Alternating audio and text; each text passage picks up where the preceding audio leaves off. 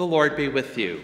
And with your spirit. A reading from the Holy Gospel according to St. Luke.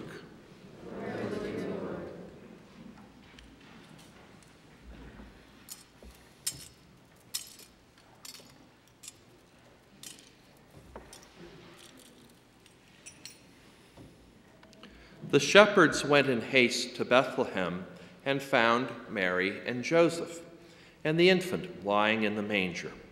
When they saw this, they made known the message that had been told them about this child. All who heard it were amazed by what had been told them by the shepherds. And Mary kept all these things, reflecting on them in her heart. Then the shepherds returned, glorifying and praising God for all they had heard and seen, just as it had been told them.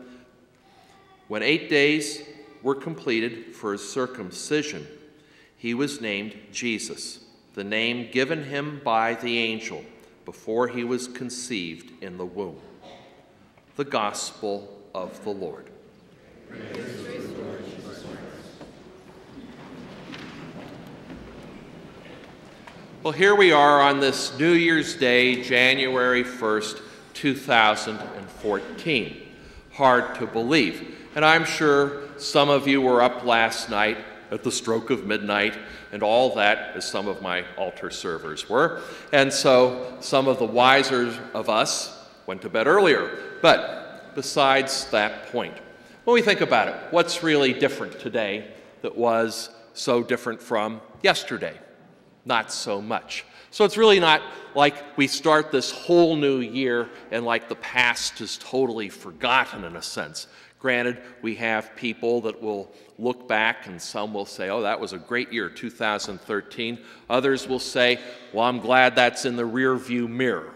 You know, don't want to relive 2013 again. But actually, we all know, no matter what year it is, no matter what transition we make on a page of a calendar, we will face blessings and also challenges. And we'll have all kinds of joyous moments and also moments of sorrow, too. That's life, so be it. But we as Christians aren't here to celebrate a chronological new year. We're here to celebrate something very spiritual. Actually, the 8th day, the concluding day of the octave of Christmas. So our Christmas celebration just wasn't one 24-hour period of time. It's a whole octave that we have 8 days of celebration. And actually, don't forget, the 12 days of Christmas concludes with the Feast of the Epiphany. So we aren't living under this rule, this constriction of a chronological 24-hour period of time. Rather, we're living in the presence of God. And that's why in the gospel language Greek, we find 2 words for time. Chronos, the chronological, past, present, future, yesterday, today, tomorrow, and kairos, God's ever-present time.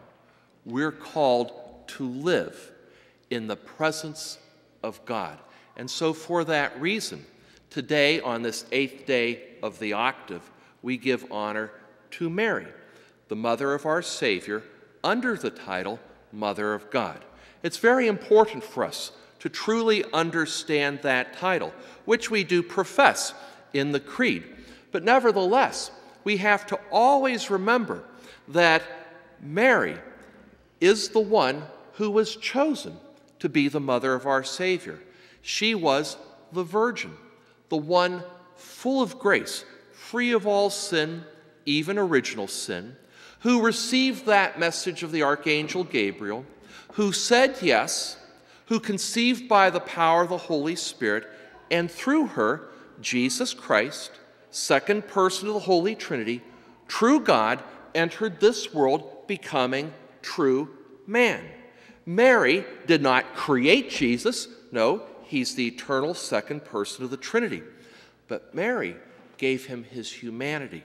So yes, Mary gave birth to the divine person, Jesus, true God and true man. Fundamental point of our faith. And we have, therefore, the opportunity this day to honor her as the mother of Jesus Christ, true God, therefore the Mother of God, a title officially given to her at the Council of Ephesus in the year 431. Be that as it may, though, should we not look to Mary and see how we ought to live our life? In our gospel, we hear of how the shepherds came, and Mary treasured all these things in her heart. So she lived in the presence of God each day, whether it was a day of joy or a day of sorrow. Now, in our gospel, we also hear of a chronological event, and that is the circumcision. So 8 days after birth, the Torah prescribed that the baby Jesus would be taken to the temple in Jerusalem, not far from Bethlehem, for that act of circumcision. This was a sign of the covenant. And so the covenant promise to Abraham was that males would receive this ritual. But with that, don't we see how Joseph and Mary bring little baby Jesus to the temple? They're in the presence of God. For the Jews, the inner part of the temple had the Ark of the Covenant. So within the Holy of Holies was the sacred Ark. And in that Ark was were the Ten Commandments. A little bit of the manna from the Exodus. And then there was the priestly staff of Aaron. Well, put it all together. Jesus came into this world to make a new covenant. Here in that ritual of circumcision, his blood is spilt for the first time. Blood that foreshadows his spilling of blood on the cross. But here we see, too, who Christ is, for he is the Word of God made flesh. So he fulfills the Ten Commandments, the whole Word of God. And he is the true priest who will offer the sacrifice for our sins. He is the bread of life come down from heaven, who will continue to nourish us, share his life with us through the gift of the Holy Eucharist. So this is what we see in this circumcision event. But then we could ask the question, who then fulfills the ark that contains all those things? Mary. Mary fulfills that role. She's the temple, the ark, who carried Jesus within her womb, gave birth to Jesus, and there we see on this 8th day then a beautiful foreshadowing of the whole plan of salvation. Well, with that in mind, you and I should remember too that just as Mary is the mother of our Savior, she's our mother. When our Blessed Mother stood at the foot of the cross as Jesus was offering that sacrifice for our sins, Jesus looked down and he saw St. John there, his apostle. He saw his Blessed Mother, and he said to Mary, "Behold your son." And he said to St. John, "Behold your mother." Yes, he is entrusting his widowed mother to St. John because Jesus had no brothers and sisters to care for his mother. But we've always seen this also, that Mary has been given to us as our mother. Since, as St. Paul reminds us, we are the adopted sons and daughters of God through baptism, and Jesus is truly our Savior, can we not also say Mary is truly our mother? And that's what's important about today, too, that while we honor her role as mother, we also remember spiritually she's our mother, who wants to keep us close to Christ, who does intercede for us in ways we don't even know, just as she did at the wedding feast of Cana. I always think of the beautiful message that our Blessed Mother gave to Juan Diego in 1531 when she appeared to him at that place we know as Guadalupe. And our Blessed Mother said this to Juan Diego, "Know for certain, least of my sons, that I am the perfect and perpetual Virgin Mary, Mother of Jesus, the true God, through whom everything lives, the Lord of all things near and far, the Master of heaven and earth. It is my earnest wish that a temple be built here to my honor. Here I will demonstrate, I will manifest, I will give all my love, my compassion, my help, and my protection to the people. I am your merciful mother, the merciful mother of all who live united in this land and of all mankind, of all those who love me, of those who cry to me, of those who seek me, and of those who have confidence in me. Here I will hear their weeping, their sorrow, and will remedy and alleviate all their multiple sufferings, necessities, and misfortunes. Let nothing discourage you, nothing depress you. Let nothing alter your heart or your countenance. Also, do not fear any illness or vexation, anxiety, or pain. Am I not here who am your mother? Are you not under my shadow and protection? Am I not your fountain of life? Are you not in the folds of my mantle, in the crossing of my arms? Is there anything else that you need? What a beautiful message. And that's what we should remember as we begin this chronological new year, that we look to the example of our Blessed Mother, whom we honor this day as our own mother. Yes, the mother of Jesus, the mother of God, but our mother too.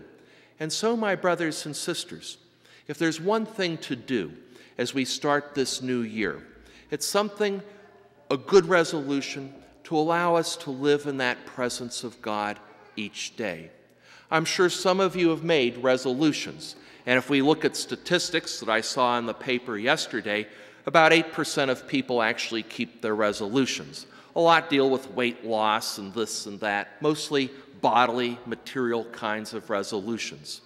Make a spiritual one, and that would be this: say the rosary each day. Yes, say the rosary each day, whether you do so individually or as a family. How beautiful that would be. And here, you moms who usually do set the schedules for a home, why not you be the inspiration to say, family, after dinner, we're going to say the rosary. Or if you have little ones and they're a little bit more rambunctious, at least a decade. And then you and husband can say the rosary together. Also, husbands, step up to the plate, be a Saint Joseph, and you lead the rosary. How beautiful that would be. But in looking at those different sets of mysteries, whether it's the joyous, luminous, sorrowful, glorious mysteries, we're looking at the life of our Lord. And as Pope John Paul II said, we're looking at our Lord through the eyes of Mary, that woman of faith, the woman of grace, the woman who leads us to holiness. So wouldn't it be wonderful if we took that time each day, that 15 minutes, to unite as a family or as a husband and wife or individually, to just pause and ponder these mysteries. In so doing, I guarantee you, the Holy Spirit will pour forth abundant graces to open your heart and know the friendship of Christ. Isn't that what we need each day of a year? Absolutely. Each day of a life? Absolutely. The Holy Spirit will open your hearts and allow a friendship to grow. Whether then we face joyous moments or we face tough times, we'll know the presence of Christ. How beautiful that will be. So let us commit ourselves then to really making that good spiritual resolution of saying the rosary. And keep on striving for that. Don't say, oh, well, I missed it this day, and cast it off. No, you do it. Or don't let other things complicate lives, whether, oh, I'm so busy, so much to do, don't have time, or I don't want to do this, whatever. No, do it. Make God the first priority and honor our Blessed Mother and pause to meditate on the life of Christ. Guaranteed, our time will change. Our lives will change. Pope Francis, in his recent exhortation, said this: contemplating Mary, we realize that she who praised God her Magnificat for bringing down the mighty from their thrones and sending the rich away empty is also the one who brings a homely warmth to our pursuit of justice. She is also the one who carefully keeps all these things, pondering them in her heart.